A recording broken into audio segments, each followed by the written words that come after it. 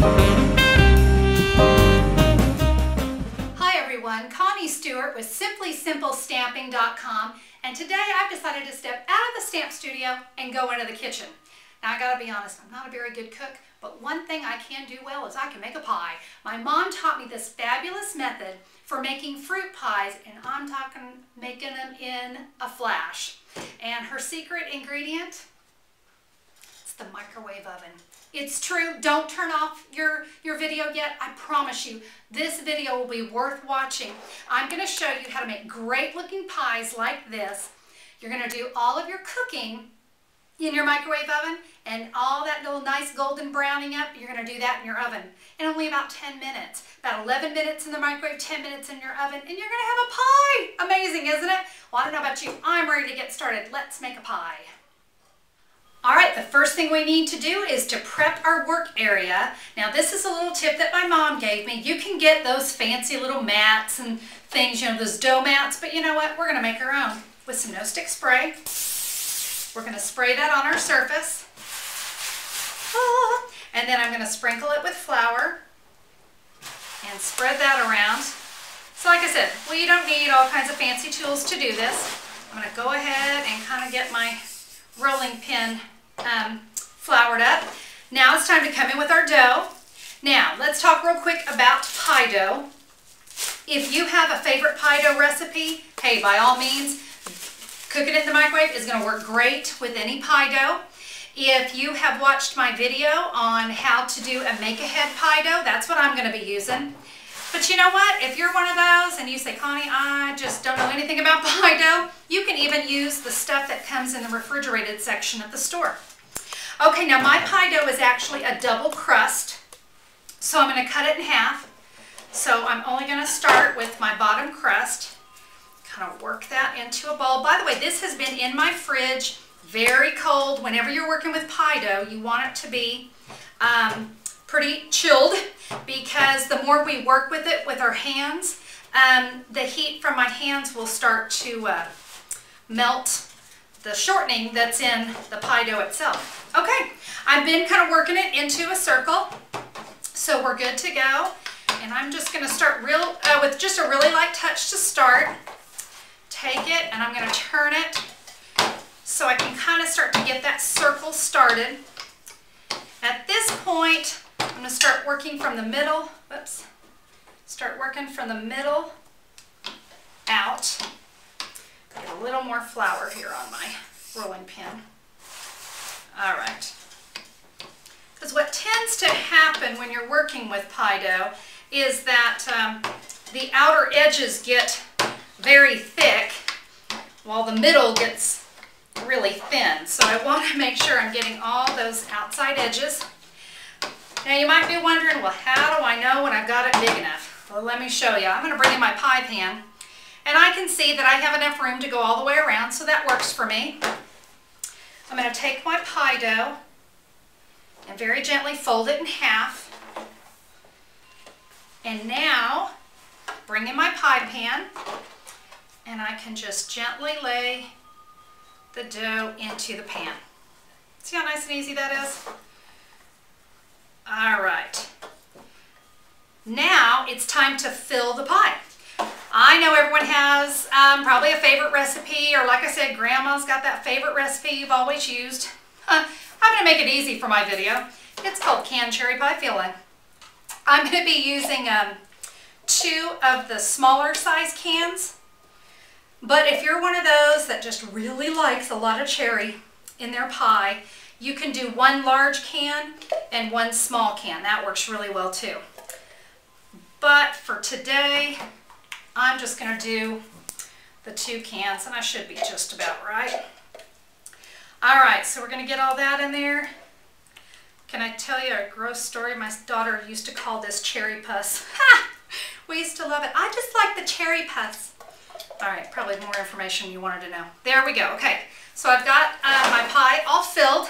Now we're going to prep the top pie crust. So let me move this out of the way and we'll get started with the top. All right, I've got my top pie crust now all rolled out and ready to go. And just like we did before, we're going to take it, fold it in half, Move that out of the way. I'm going to bring my pie in. Pick that up. Just lay it right over the center and flip it over. So we took a quick break, but I've got my upper crust on my pie. We're all ready to go. We are now going to come in with just a butter knife. I'm going to cut off all this excess. And what I like to do is come in and I've just put my fingers underneath the plate. This is kind of my little measurement. And I bring the knife in right here at the creases in my finger. That comes in at about 1 inch. And we're just going to trim that all the way around.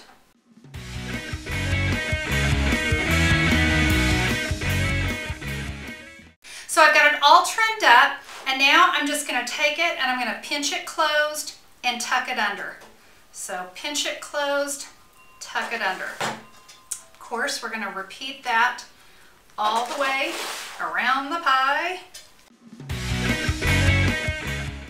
Now, to do that fancy little edge, it's just as simple as little pinchers. I want you to grab the edge of the pie dough, pinch and twist, pinch and twist. Pinch, twist, and we're just going to do that all the way around the edges of the pie.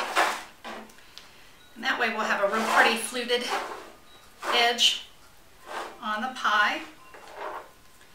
All right, just like so. All right, now one thing we have to do with any pie is we need some vent holes. So I'm just going to come in with the knife and just add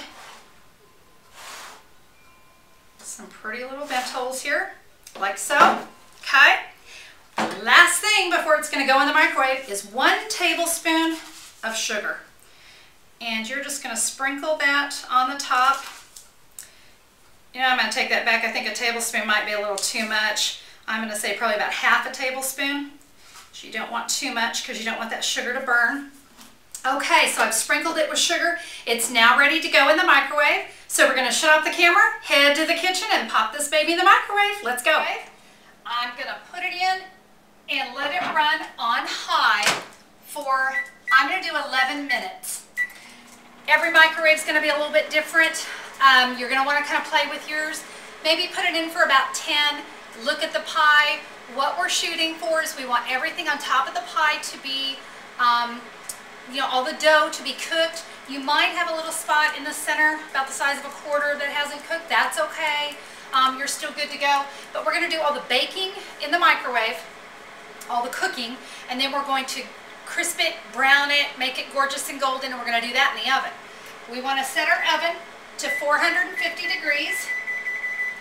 And go ahead and start your oven while it's in the microwave. That way, as soon as it comes out of the microwave, it's ready to go in the oven. So we're going to let that go, and we'll give it a check here in about 11 minutes, see how we're doing. Okay, so I've got about 3 minutes left in the microwave. Just kind of want to let you know what's going on. The crust is starting to kind of bubble up, look real pretty. I can still see where there's, you know, it's still doughy. The next thing we want to kind of be looking for is for some of the cherry filling to be kind of bubbling up through those vent holes.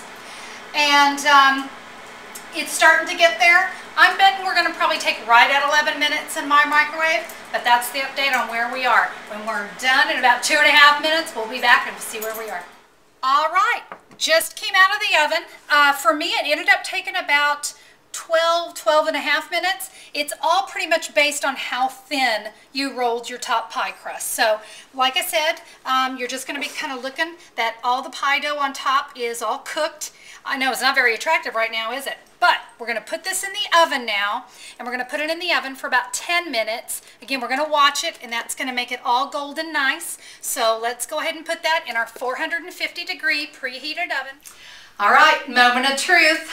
My pie has come out of the oven. It's been cooling for about 3.5 hours or so. Still a tiny bit warm on the bottom, but I don't know about you. I can't stand it. I got to have some pie.